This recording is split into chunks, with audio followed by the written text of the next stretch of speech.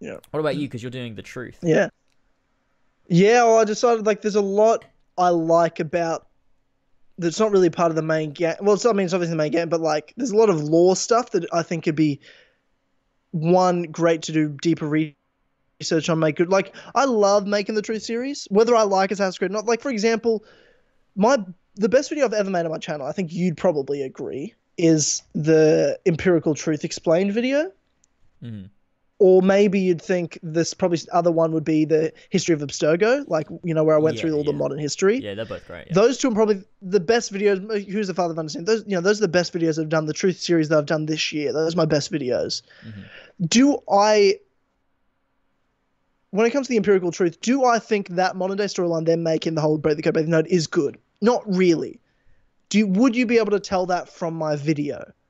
No. No. Because the Truth series is unbiased. I don't give my opinion. I literally research, analyze, and explain what is. Yeah. I'll make theories about what I think that will lead to based on what we know, not what I want it to lead to, what I think it'll lead to. I'm not going to be like, well, I wish that this would happen so that this happened. I'm like, no. This probably means this. Like I make an educated guess. It's not about whether I like it or not. It's just about what I think is going to happen. So I think there's a lot that I can do with that. I've got a whole bunch of ideas. I've listed 5 and I put up a poll of what one people want to see first, which is the modern day story explained, what's going on.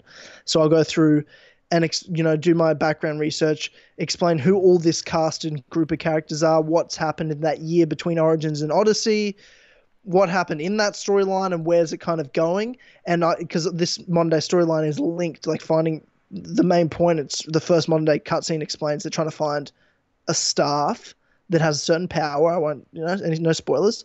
Mm-hmm. But that, if you've watched my Empirical Truth video, that was what was set up. There's obviously no much explanation because the modern day is terribly written at the moment, but I'm going to make a video that'll give everyone the real details. If you want to know, well, what happened in that year in between? Why are they finding this stuff? Why are they searching for this reality bending thing? Well, I explained in this Empirical Truth video, and I'll connect. It'll be like the sequel to that. So I'll explain what's going on in the modern day based on what I've already explained, what's happening here in between, and then what's happening in Odyssey. Then I'll do an ending explained. So the whole like main ending of the game, and kind of what that means. Yeah. Mythical creatures in the universe, go over all the mythical creatures in Odyssey, how they're involved, what they represent in Greek mythology, as well as what they represent in this world. Are they real, or are they, what I mean? That sort of thing, how they exist in the world. Mm-hmm. The Lost City of Atlantis, I'll probably save for when the DLCs are all out, so I can really do a deep dive into the whole city itself. Mm-hmm. And what it means. Then the Cassandra Alexios lineage explained, go into that, do a truth video on that. Like, I just think there's a lot of great ideas, and I think this is what I'm going to do with the truth series from now on. Not just, it's been a month, I better make a new truth series, I better come up with something. It's just, no, when a new game comes out, what that gives me, I'll make truth videos from, and it's like seasons. And when there's no game, I don't really make it. Unless I have a real good idea I want to do. Yeah. I don't really make truth videos. And I've got more than those 5 ideas already. There's a couple of ideas that I gotta like to do a video just on the Forge, like what the Forge is, who how it's built, what its goal, purposes, that and involvement with the Spear of Leonidas. So it'll be like the Forge and the Spear, kind of a history of that artifact in that place. So there's a bunch of ones, and I haven't even finished the game yet, so there might even be more truth videos to make. Shit. I'm sure the cult I could do, because you learn the age of the cult of Cosmos as well in this world a bit through some past cutscenes, flashbacks. So could do that. There's a whole lot of ideas that I could do, and I think there's some really actually good video ideas. Is it all stuff I think's amazing and great? It's not necessarily, but I think I can make great videos from it anyway, regardless. And I think would be good for people, because people want to know what the fuck happened in that year gap. Like, they don't know. And that's a fair question. I've got heaps of people asking me, like, I hate how they did the year jump in modern day. Like, what happened? I'm like, well, I'll save you, because I'm better than Ubisoft, and I'll save you. So that's what I do. That's good. Yeah, that'll be some good shit. I'm looking forward to it. Yeah. But my plan is like a truth video, a video on another game, like a Red Dead video, a truth video, Kingdom Hearts 3, truth video, Fable 4 video, like Halo Infinite. So kind of still do whatever I want, and I've got heaps of months of videos written out that I've got planned, like where can Uncharted go next, blah blah blah, blah things like that. Yeah. So, but that'll be the schedule, like Truth, up until probably all the DLCs are out. That's when the Truth will be done. I'd say for this until the next game. Cool. What are you feeling at this current juncture? Mm-hmm. Are you feeling like a Bayek sequel can happen? Not even will happen. Can it even happen? Yeah, it can definitely happen. Just, got to get the right people to say yes. I don't think that that team doesn't want to. I think given the opportunity, they'd love to. But will they be allowed to? I mean, I don't know. Is that why, maybe, I don't know. Were they waiting to see the feedback of Origins to go to be like, right, well, then let's do another Bayek story, because we still haven't got Bayek in a comic yet. They haven't done anything with this highly popular character, which is unlike Ubisoft. It's really, it's like straight away they made comics of Aya. They were like, fuck it, let's just do comics of Aya. But they didn't capitalize on Bayek, which is very unlike them. So is that because they are waiting to see the response and to be like, let's wait and see, and then if we get a good response, it's worth doing another game. Would you want, now that Greece has been done, do you just think they should do Rome? Ancient Rome, but then also you'd have to be a bigger map. It wouldn't just be Rome. You'd have Rome and then the surrounding region. Would you have the whole of Italy, or would you just have?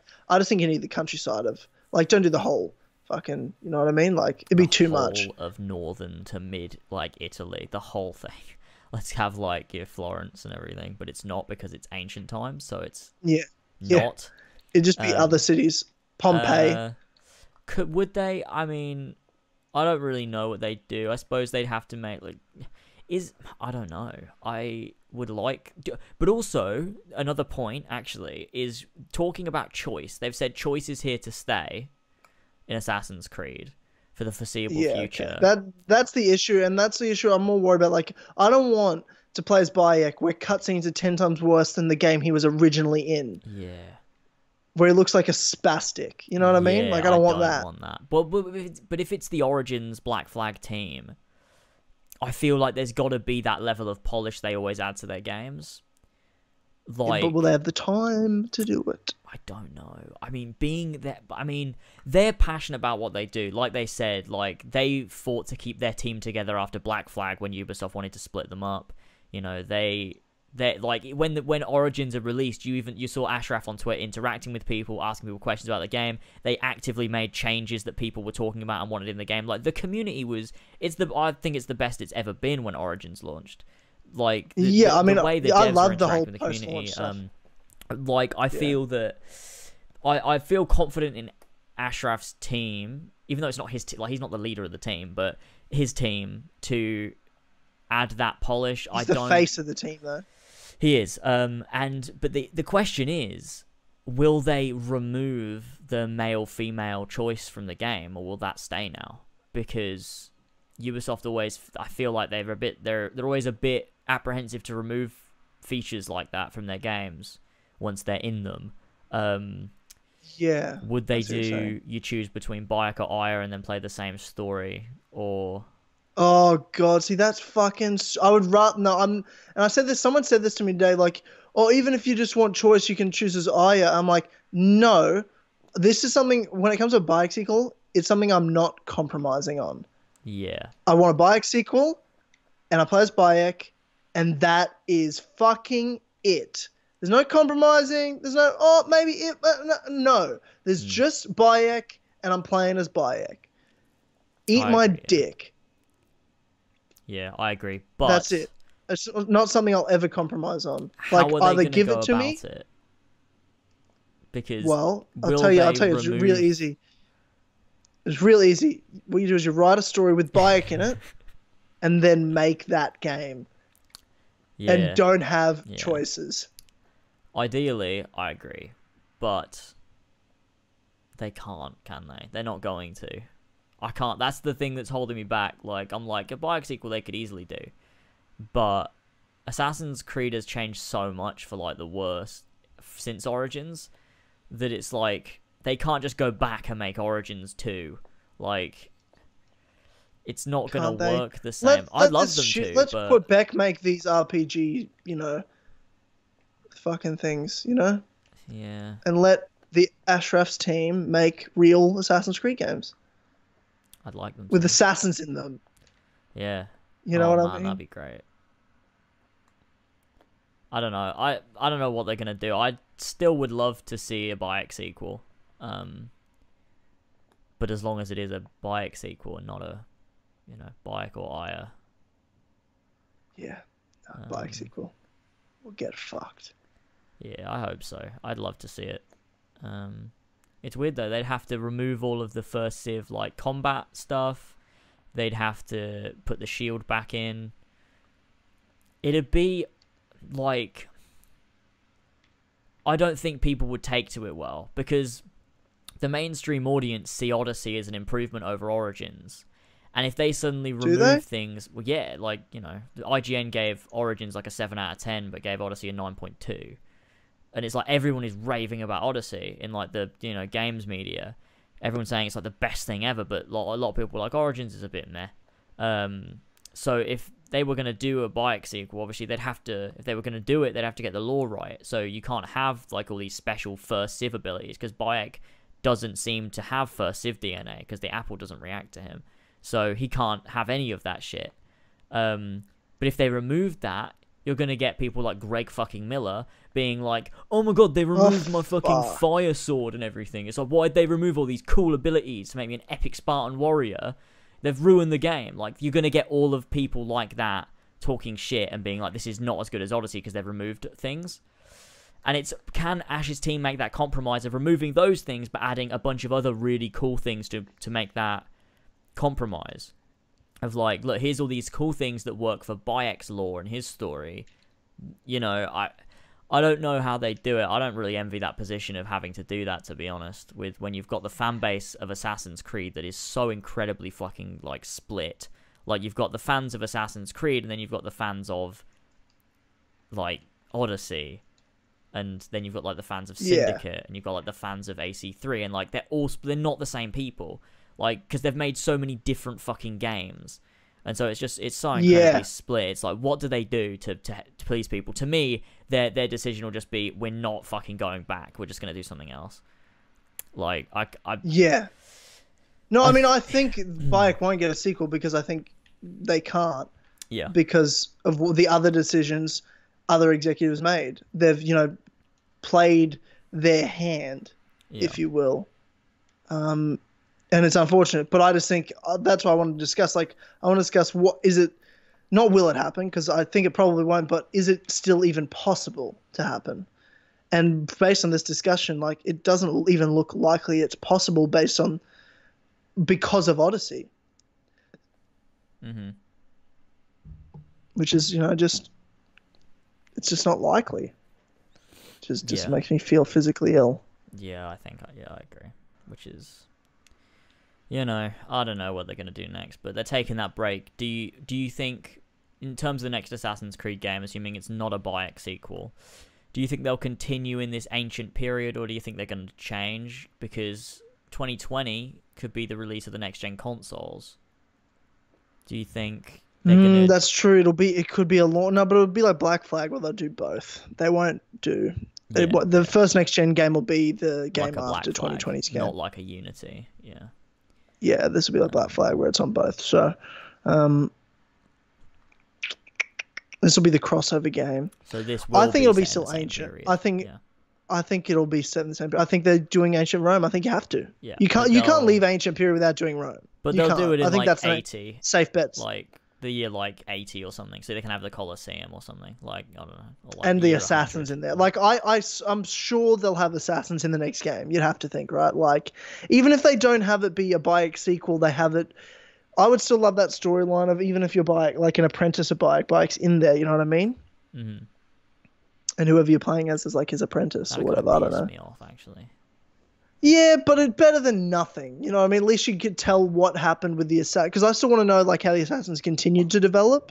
As long as you're playing as a good character, Like, as long as the Yeah, character I don't is want the good. Brotherhood system back, and like you see Yeah. Bayek's time kind of pass, and the next first mentor after the founder, happens. Like, what's that story like? Yeah, When like the who's the original mentor? founder of the Yeah. Assassins dies, like how does the Assassins stay together when the person that built them's gone? That'd be an How did it interesting, become? yeah, How story. did how did it become a group? Because it's one thing when someone creates a group that they created and they're the leader, but when they go, how does it then stay cemented so strongly that it lives for thousands of years?